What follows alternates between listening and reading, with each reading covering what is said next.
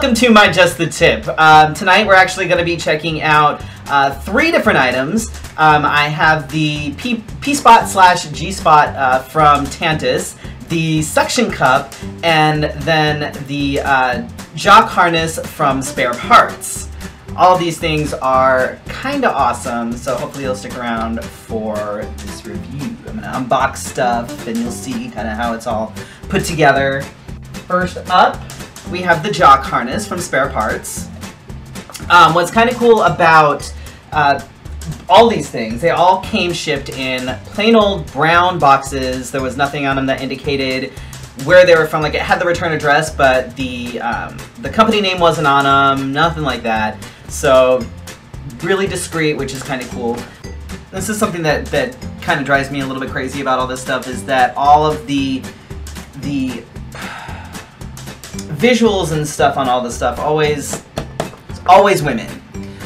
But I mean, to be fair, I mean it's geared mostly towards lesbians or women that want to be pegging their husbands, etc., etc., etc. But if you can get past that, it's still a good product. So SpareParts has kept in mind people of all different sizes. Not everybody who, you know, wants to wear one of these looks like this. The Joque is the only harness you will ever need. 2-strap jockey-style harness, handcrafted from high-quality fabric, designed to last, lightweight, breathable, suitable for extended wear, perfect for packing. I don't know about that. I wouldn't use this to pack. Stretchable O-ring that fits dildos of different sizes, works with single and double dildos.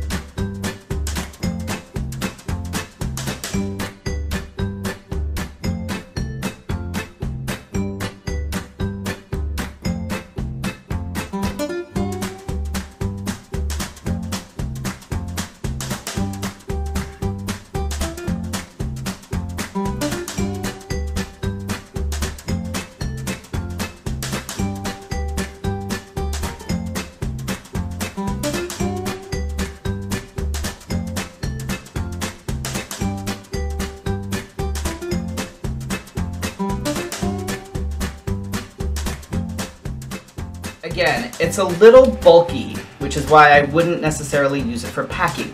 Because if you're going to use it for packing and nothing but packing, chances of this showing through your clothes, you know, there's a lot going on. There's a lot going on here. So I don't know that I would necessarily use it for packing.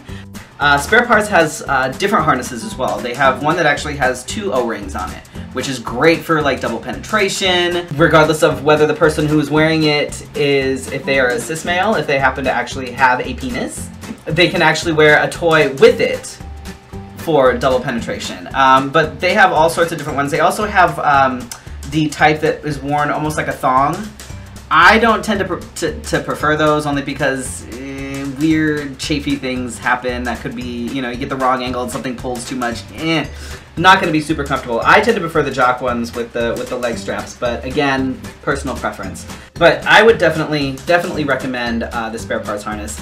I really wish they would change their packaging. It'd be great if they would come up with something a little more gender neutral. So as far as the Joque harness goes, after wearing it a few times, one of the things I really like about it is that it actually feels secure. It sits comfortably on your hips, and it doesn't feel like it's going to fall off, it doesn't feel like it's going to move, and it doesn't cut in anywhere. One of my old harnesses that I've had for years, and I still have it, and I still use it, it's basically just the like the nylon material through the things. You just pull it tight, cinch it, and you're good to go. The problem with that, there's a couple of issues with that one. Mind you, I still like it, but it can be tricky to get in and out of, especially if if you're in the middle of things, you went to go grab it and put it on, and you find that one of the nylon pieces have slipped out of the adjuster thingy. Because then you have to try and find it in the dark, try to put it through and slip it through. And this doesn't have that issue. The Joque doesn't have that issue. If you pull it, it ends up cutting in a little bit because the pieces of the nylon they're not wide. They're relatively narrow, which is good in the sense that you can have more kind of skin showing and more sort of skin on skin contact, if you like. But as far as comfort goes, I prefer the spare parts. So if you like this episode, go ahead and click the little thumbs up down there, subscribe to the channel, and if there's anything that you want to see me review, if there's any toys out there that you're curious about, throw it out in the comments below and I'll see what I can do. Thanks for watching.